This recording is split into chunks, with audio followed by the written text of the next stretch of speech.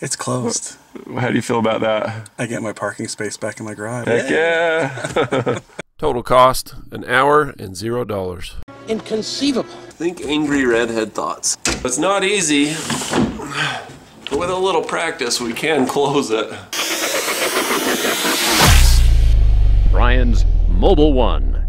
So we're in a Jeep Liberty. This one has some problems with the sunroof, namely it doesn't close, which is a problem because we've been having rain like almost every day.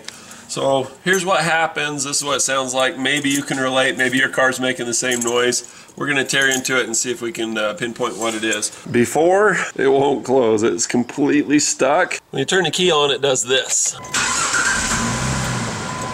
So it goes chick, chick, chick.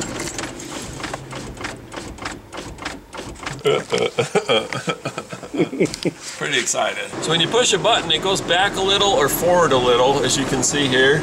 Just like a ½ inch is all it does. And it does that when you turn the car off. It's possessed. Go like that. Push up the back. A little bit of a security problem. We just won't put the license plate on the internet. Ta-da! Easy. Like sweat running down my brow. It's not that easy. And now watch what happens when you hit the button. Keys in the on position. Nothing. That's perfect. Nice and quiet. Turn the key off and nothing. No rain, no noise, no problem. So we're gonna tear into it and see what it takes. You wanna pull your A-pillar stuff down, you just get a screwdriver on the side of it, they'll squish out of the way, and then it'll kind of reveal what else needs to happen. You gotta pull this off because the headliner's here. We gotta drop the headliner in order to get to the sunroof. You might benefit from these. I'll leave a link in the description. You have to click show more. I can't put these links in the comments anymore. Google's too greedy. They want all the money. I get a little kickback. Doesn't cost you anything. Helps out the channel. 6.5 millimeter. Do you have one of those? Maybe you do, maybe you don't. I'll leave a link in the description. Take that socket, get on the screw, just pull it out. It's just a hexagonal. These have a little magnet in the very bottom of them. I need more angle. Giving her all she's got, Captain. There you go. Coming straight at the steering wheel, but we got her. That's kind of fun, huh? The whole A-pillar cover comes off all from just those two screws. No clips at all. That's actually not a bad design. I bet it's easy for them to put together. It's cheap to assemble. It's easy to work on. And you get rid of all your rattles with two screws. This is not an expensive car, but it's an efficient little thing. Rides nice. Alright, so look at all that. That probably could be smoothed out, huh? There we go. So you can see the headliner ends there. Well, we've got handles here that we've got to pull off. Each of them has a little cover like this, and there's a little spot for a screwdriver. Just got to pop these out. These are not a cover. These actually slide out like this, and it's like a push-pull pin, like the body tabs that you find on a radiator shroud. So they give you a little spot that you can hook into. You pull it like that, and then give it a yank, and you're out. On non-German or Chrysler vehicles, you'll have a screw and a cover instead. But here's how this system works. When you push this, it expands out like that and holds it into place. What will they think of next? And then basically all you're doing is you're just sliding it out like this.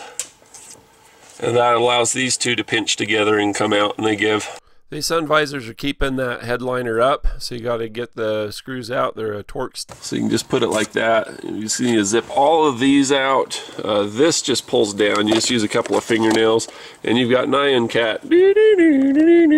It's got like this rainbow ribbon hanging out of it. We got to pop this out of here. To do these, you've got a little clip on the side here, so you just use a screwdriver to just pop those out. Just lift it up and off. Push into the tabs like that. It should just come out. That's the frame of it, and all you have to do is just the frame, because we're just pulling the headliners, what we're doing. One button stayed there, so we're going to pull it off and just try to get them to stay together. So this is a switch for the sunroof. You just take a little dental pick or something, go pry on it a little bit on one side, a little on the other side, and then get a little pressure, and it will let go, just like that. So the size for all of these is T15. the screws through. If you pull down on it, it holds the screw and everything together. Otherwise, you may be chasing these under the cedar. Who knows where? Parts unknown, that's what I'm saying. 15.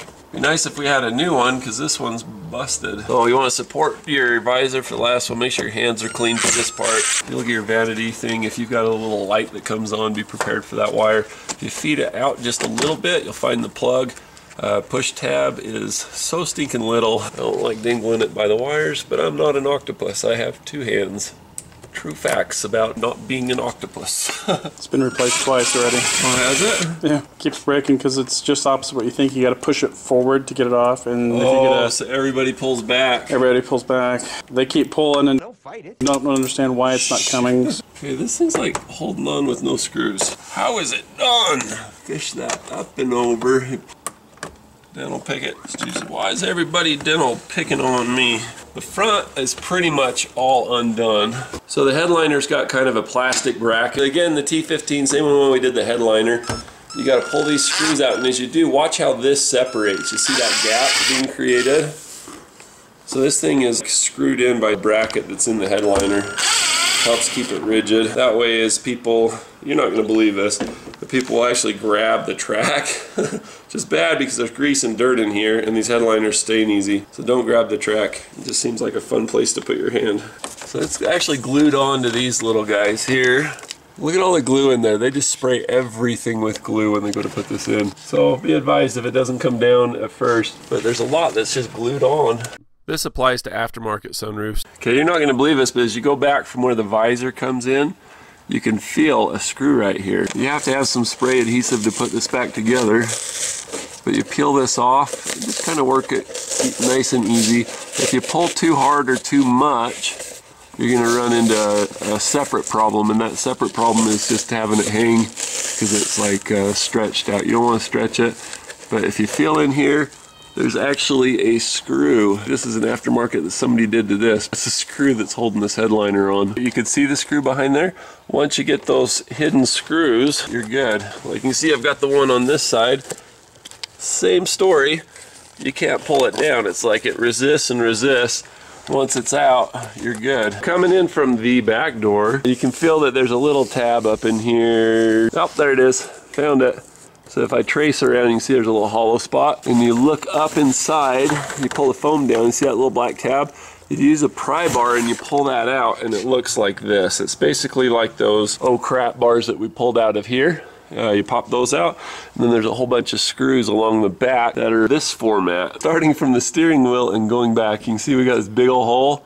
This is the cassette. You can see the carpet from the slide. So you gotta unplug the motor there. Go ahead and unplug it. You see you got another Nyan cat thing going on there. It's our rainbow color thing. Yeah. No, no, no, no, no, no, no, no. And our power. There we go.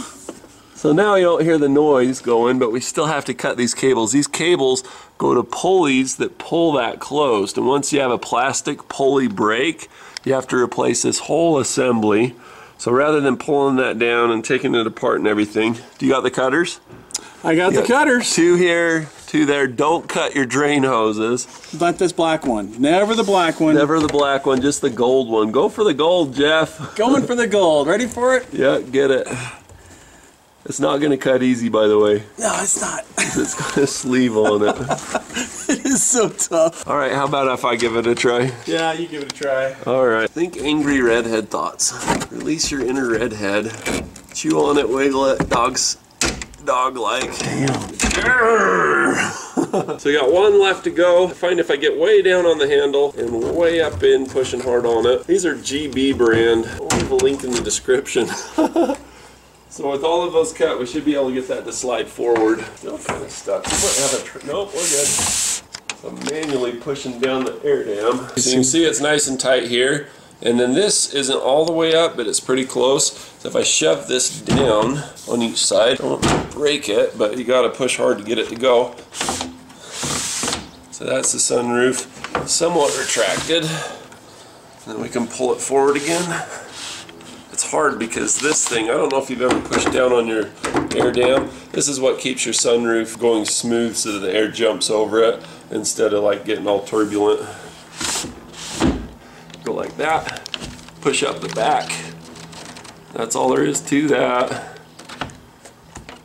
A little bit of a security problem. We just won't put the license plate on the internet. Ta-da! Easy. Like sweat running down my brow.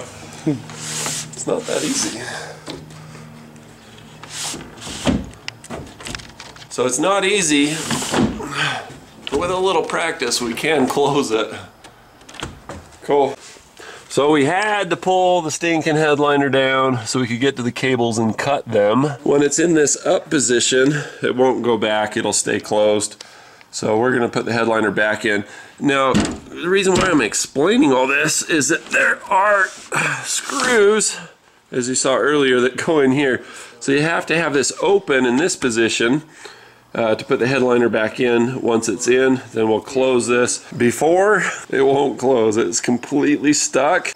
And after, it's totally closed. Now the rain won't get in. And now watch what happens when you hit the button. He's in the on position. Nothing. That's perfect. Nice and quiet. Turn the key off and nothing. No rain, no noise, no problem. No fuss, no muss. It's closed. How do you feel about that? I get my parking space back in my garage because my son's car I can pull out now. Heck yeah!